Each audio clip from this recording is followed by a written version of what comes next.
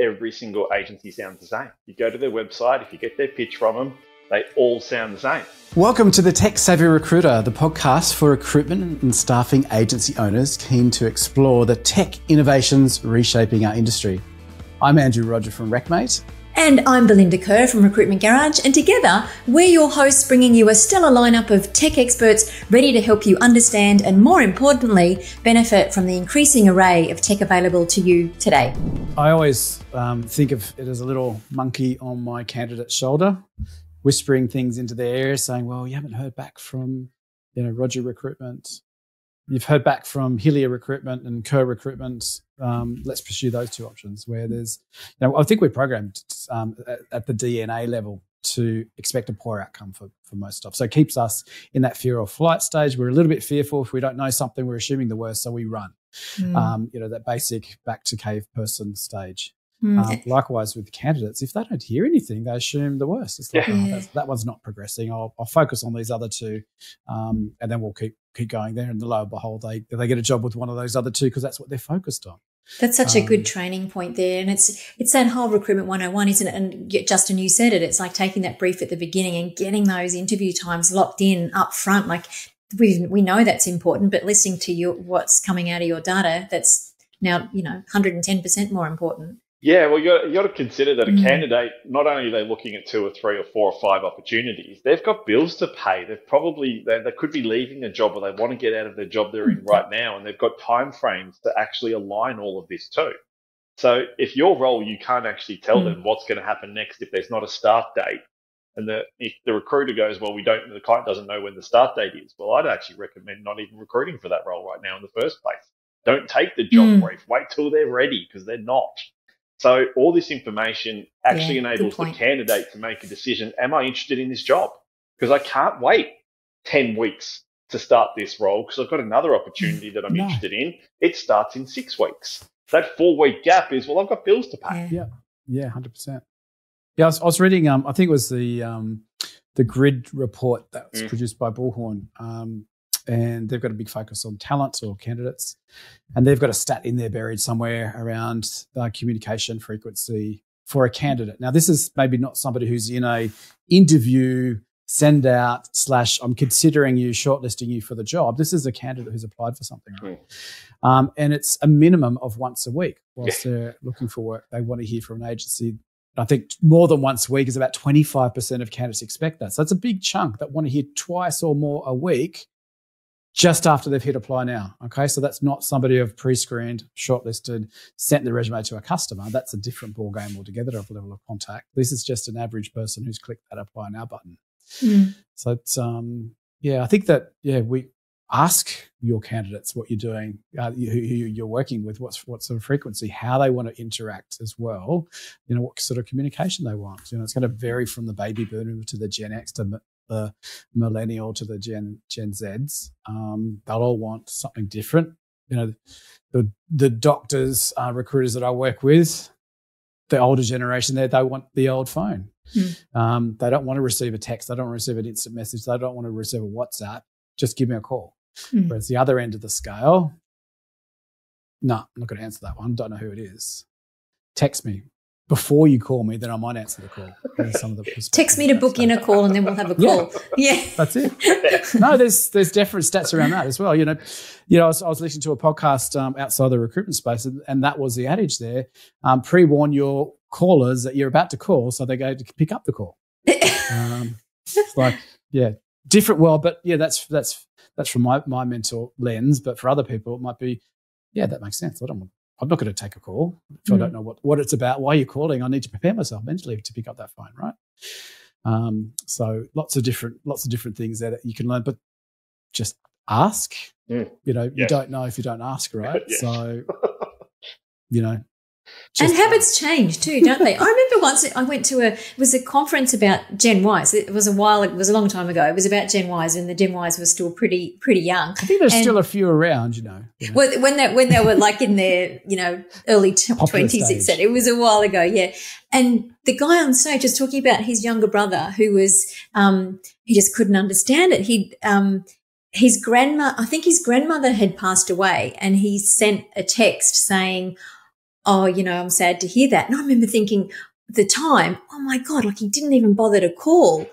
And now when that sort of thing happens to me in life, I think, oh, I probably shouldn't call. I'll just text them because, they might be with their family or whatever. So over that time, my views changed. So, that's just one example. And I think, so what might be a text message this time in a few years' time might not be. It might be something different that they want. Yeah. So we'll be send a hologram across or something. So So it's not a set and forget thing, is it? So it's Luke, not like Luke, we need your help. Yeah. But it's not like do the research and it's done. Half the won't get what was just said. No. So, no, that's right. Unfortunately, generational gaps. Moving right along, everybody. Moving right along. Now, I was just thinking, something popped into my mind, Justin, around how, the stuff you guys do can help with, we'll talk about specific around client relationship management, around how customer sentiment can help, build strong bridges there. What have you seen that works well for some of your customers using your product that they've employed? What strategies have you seen that are really effective, maybe with some of that data set that is delivered by your business to effectively build and maintain stronger relationships with clients? Because let's face it is a bit of a battle out there, particularly at the moment, to hold on to a client and build that relationship. So how have you seen your customers utilize data to help with that client relationship management? Yeah, I think the most important thing of all of that is they actually have a true point of differentiation. I was saying this a couple of weeks ago in another webinar I was on, that every single agency sounds the same. You go to their website, if you get their pitch from them, they all sound the same. And it's been the same for 20 plus years, 30 plus years since recruitment's been around. Every single agency sounds the same. What's your key selling points, right? And I see agencies saying we've got 150 years experience in recruitment. No, you don't. Adding up your employees' years doesn't equate to 150 years. I'm really sorry, but it just doesn't. That logic is flawed. And no mathematician was that a team of 300 recruiters, Justin? Yeah, exactly. Yeah, 6 months each. So I can do the math quick, so it just doesn't add up. So it actually gives them a point of difference because they cannot just talk about how good they are or what they do, which, let's be honest, everyone thinks they're awesome and they all say they're awesome. They've actually got the evidence to back it up. And the unique data sets that we collect actually gives them not only the ability to show their clients how they represent their brand in the market, but how their client represents their own brand in the market, which a lot of the time is very, very scary. They're not good at it. Hiring managers are not good at interviewing. We have the data to prove it. So they can actually go to them and go like, here's how we're representing your brand. Here's how your hiring managers are representing your brand. And just sit back and wait because it's going to be, oh, wow, we had no idea about that. The numbers will say the awkward parts of that conversation. Correct. You don't have to actually say your hiring managers suck. The data will do that for you. And then, so that's the setting expectations of this, what it's like to work in this job in this company, etc. But then once it's there, once the candidate's there in reality, what's that environment like? Is the job what they expect? And they've got that data to show. So they don't have to really tell a story because the data does it for them. So all of a sudden they've got this distinctive data proposition instead of a USP. You've got data telling the story. And my most frequent phrase I use, across the business and to all our clients, and they actually quote it back to me now, is the data doesn't lie. It just doesn't. Yeah.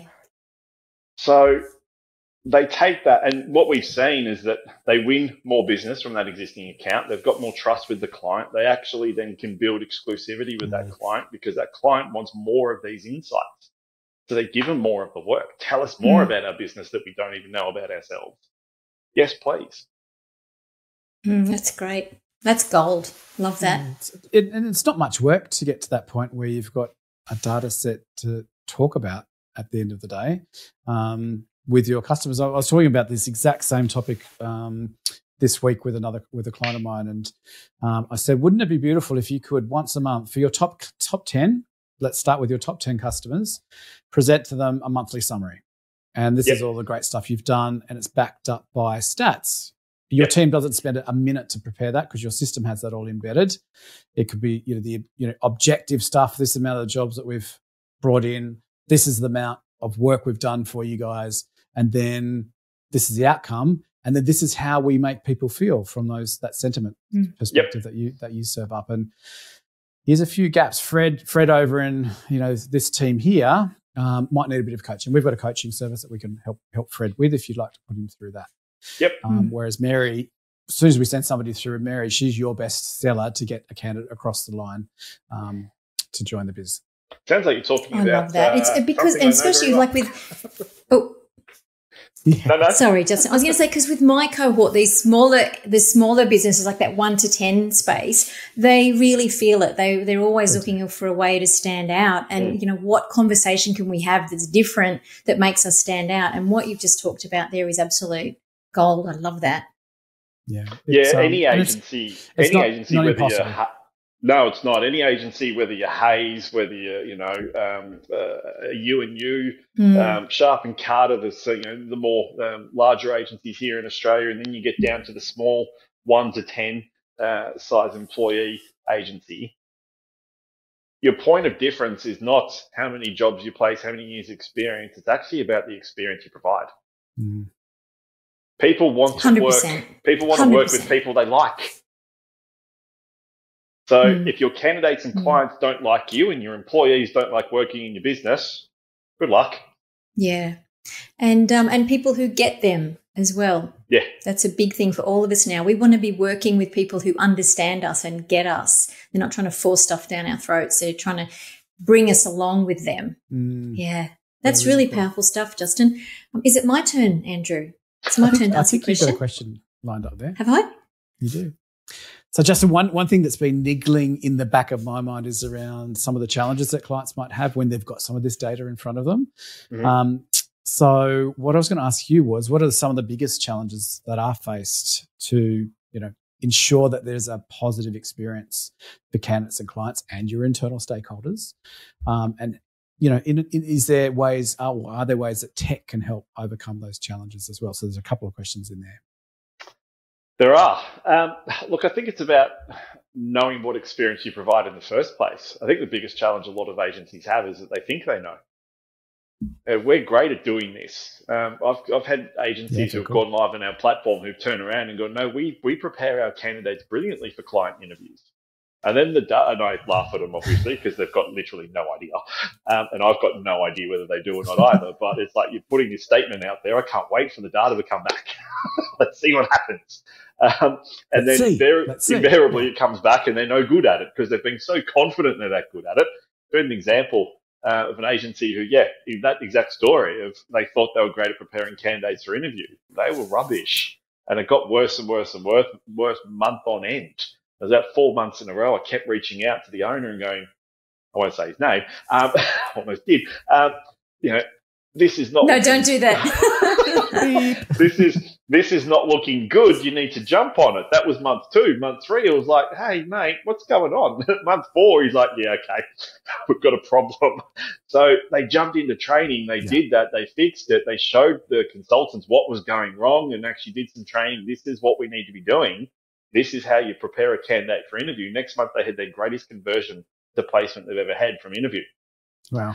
So knowing more so what's going on is the biggest challenge that agencies have, because if you've got your head in the sand and you're not measuring it, you're relying on gut feel. And whilst that'll work 80% of the time or maybe 20% of the time, it's not going to give you everything you know. And you can't realistically know every single quality aspect that your consultants are delivering every minute of the day. So you need to measure it. You need that insight. So the biggest challenge really is knowing everything that's going on across your business. You can't possibly know that. No business owner worth their salt will go, I know everything that's going on in the business. You just don't. You can't. There was a second part of that, though, wasn't there, Andrew? Did I miss the second part? Can tech help overcome some of the challenges that you see internally? Yeah, well, look, obviously I'm incredibly biased. We measure all of this for everyone. I thought I'd throw you that bone. Every review is aligned to the consultant, but it's also aligned to the individual job and the client. So we're measuring the client at the same time and how they're providing the experience. So you might actually be doing a fantastic job. And this comes back to that challenge as well of not knowing. You don't know the experience your client's providing. And what the data has clearly shown us over the last 5-6 years is that the hiring managers have the greatest impact to outcome in terms of impact to placement and having that not occur. If they provide a poorer experience, the conversion halves, but when it's a better experience.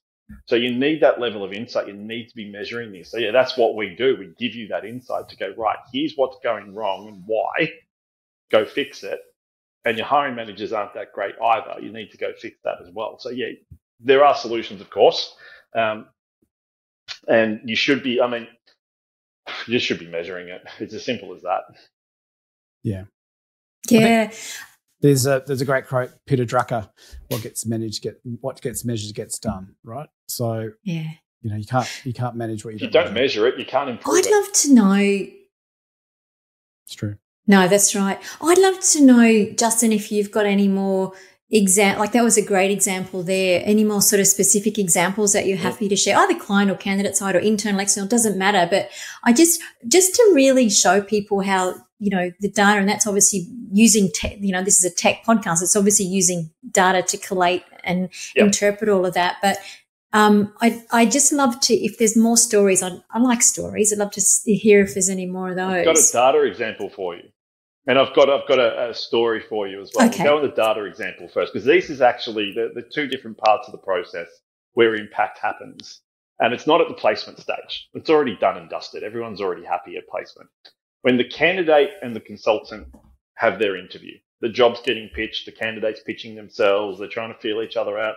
This is a good match, blah, blah, blah. Consultant goes, yep, I like you. You're going to be right for this client. I'm going to put you forward. When the consultant gets that stage of the process right, there's 5 unique questions we have the candidate review them against. When they get that score 90 and above, it converts to placement 4.5 times more when the score drops below 90. So 90 to 100 is when they get it right. When it goes 80 to 89, there's a 4.5 times difference in terms of conversion to placement. That's massive. Absolutely enormous. Awesome. When the hiring manager, huge. Yeah, so all our scores are out of 100. When the hiring manager scores 90 plus out of 5 unique questions, last quarter, let's see if I can remember the numbers at the top of my head, it converted to placement 44% of the time. When it dropped to 80 to 90, it converted to placement 28% of the time. Gosh, big change. Big change. Now, and they're just not in our view, are they, these kind of things? No, they're just not things that we register against. So the use of this now. Do you have an alert that gets sent when it drops below 90 and I can do some repatriation work with that particular candidate? Triggers and things and everything going off all over the place, and data lights up on the screen in different colours and it tells you what's going on. There's graphs that show you your conversion to placement based on hiring managers and what they're doing, etc. But our clients have literally, there's one client in particular I'm thinking of that has taken this hiring manager experience that they're providing to candidates back to them and shown them what's going wrong. They were actually struggling to fill jobs with this client. They actually showed this data and trained the hiring managers on what they should be doing. Following 2 months later, same jobs they went out to market with. There were 7 jobs they were trying to recruit for this client. They didn't fill any of them previously. They couldn't work out why. And this actually turned out to be why. Hiring managers were providing a really crappy experience. They trained them, went back out, same job, same salary, same hiring managers, same everything, but better equipped hiring managers. They filled every job. The scores before were 56 out of 100. The scores after were 92. Yeah.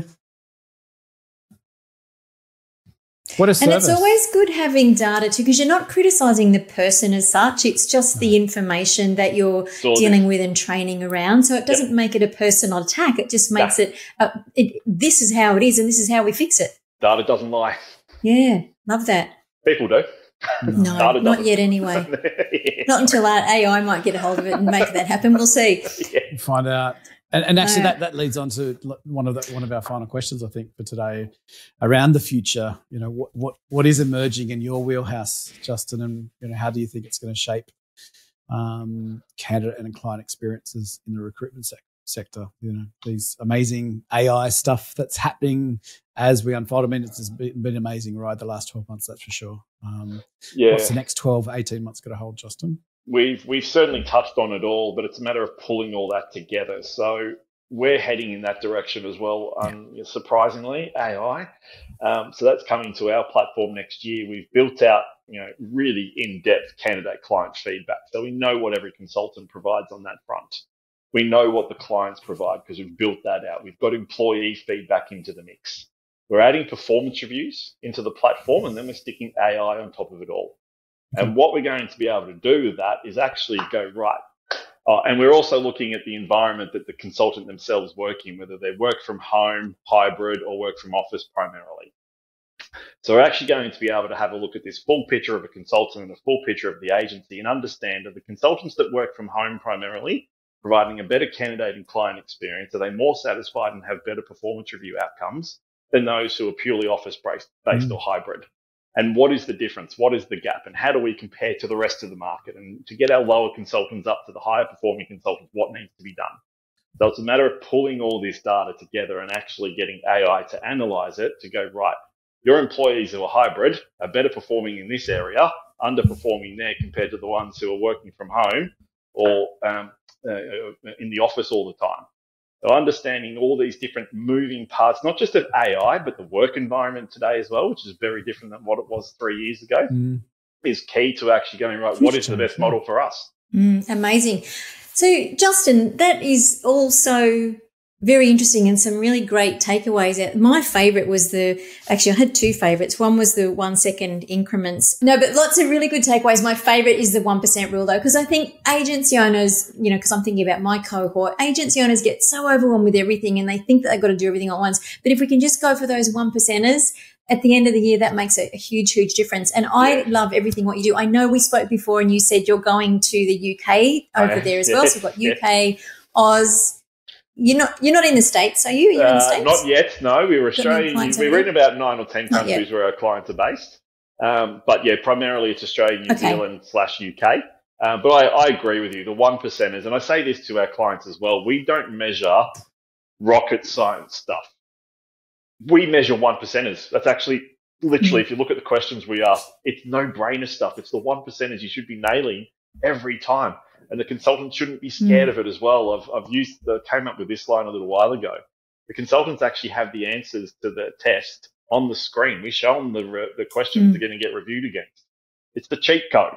You know what you're getting reviewed against. If you get these 1%ers right, which they're on the screen in front of you, you should get, well, we're dealing with people. You're not going to get 100% all the time, but you should go pretty close. So it's nothing scary. It's just about knowing. And those numbers I mentioned before about income impact to placement outcome, they're very real. Yeah, really real. Hey, I love everything that you do, and I'm so delighted that you came to chat with us today. I want to hear the 60-second pitch. I want to know more and how people can get in touch with you. I've got a 60-minute, Justin. It was a 60-minute pitch, I think Andrew was saying before. Did I say 60 minutes? 60 seconds? No, I was going to say 60 minutes at the beginning. Yeah, look, what we do is, I can really dumb it down to 60 seconds and say we just help you improve your business. We help you improve your consultants by their skill sets and the experience they provide to your candidates and clients, which enables you to improve the candidate and client experience, which enables you to improve impact to placements and the outcomes that you're all looking for. So, and it shines a light. Really what we're doing is shining a light on what you think you might know, what you probably do know, but reconfirming it all with data. And the adage or the line that I use quite frequently now, the data doesn't lie. And once it starts stacking up, very hard to ignore. So it's just about knowing rather than not knowing and making sure that you're doing the right thing by your candidates, all of your candidates and clients, not just a select few. And your employees as well. Yeah, love that. That's amazing. Terrific. Perfect. Well, I think that's a wrap, BK, for today's episode. I think so. I think we've squeezed a lot of juice out of Justin. He's been very forthcoming and interesting. He has. He's probably got other things to do today apart from talk to us. Amazing. As entertaining as we are. Yeah, as fun as we are to be, it is time to say goodbye. And a really big thank you to you, Justin. Very insightful to chat today, and really great insights into how you can just do that 1%. I did look up as we were chatting. It is definitely James Clear in his Atomic Habits book. If you do 1% a day, you end up being 37 times better by the end of a year. Okay, so that's just 1% per day. There you go. To our listeners, thank you so much for joining us today. And hopefully we've taken a few little kernels there to put into your wheelhouse of improvement. And if you're thinking about anything to do with customer sentiment, you know where Justin is. If you don't, look on LinkedIn. You'll see him within 3 seconds there. He's always there. So please reach out and have a chat with Justin around how his business can help yours to do things that little bit better each and every day. And obviously, don't forget to hit subscribe if you found this session valuable to stay up to date with the latest recruitment insights. If it sparked some sort of idea, question, feel free to reach out to Belinda or myself to have some specific conversation, or join in the conversation in the chat feature, with whatever social media channel that you're on right now. Yeah, so you go ahead, VK. I was just going to say, equally, if you are a tech provider, don't be shy reaching out as well, because this is about, well, it is called the Tech Savvy Recruiter for a reason. And so if you're out there listening to this and you think you got some value to add from that perspective, don't hesitate to reach out. Yeah, we'd love to have a chat to see how we can weave you into a upcoming episode. So thanks once again for joining us. And until next time, may your candidate pipelines be plentiful and your hires be perfect fits. Goodbye for now. Goodbye for now. Thank you. Thanks for joining us for today's episode of the Tech Savvy Recruiter. If you'd like to stay up to date with the latest recruitment trends and insights, make sure that you remember to subscribe so you don't miss an episode. And also, if you'd like to speak to Andrew about turning your tech stack into your secret weapon, or myself around creating an agency that delivers you more money, more meaning, and more freedom, we'd absolutely love to chat. Reach out to us on LinkedIn. Thank you so much for your support. We look forward to seeing you next time.